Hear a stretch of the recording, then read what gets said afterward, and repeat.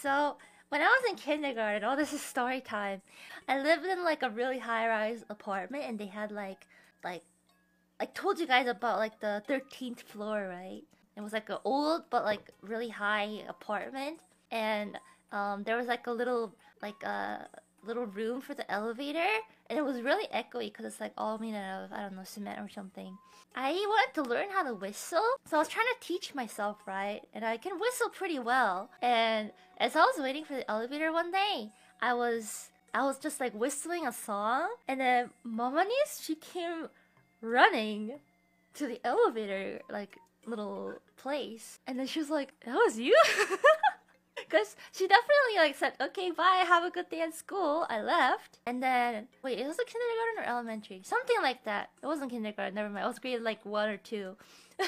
And then like I was just like whistling my heart out, waiting for the elevator, and then she was like, "Huh? What's this music whistling coming from the elevator?" So she's curious, so she came running to see, and it was just me whistling away.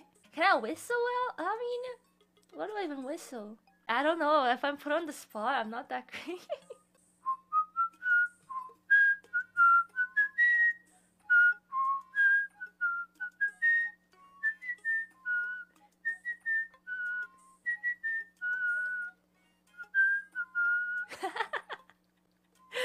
Yeah, I can whistle okay.